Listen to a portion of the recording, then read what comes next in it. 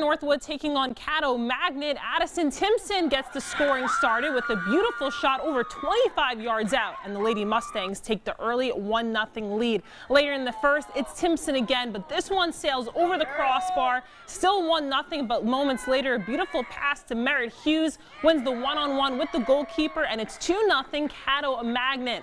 From there, Lily Cooper makes some saves for Northwood. First, she stops Timpson on that try, and then she makes the save on Hughes, but it's all Caddo Magnet in this one. 8-0, the Lady Mustangs get the win.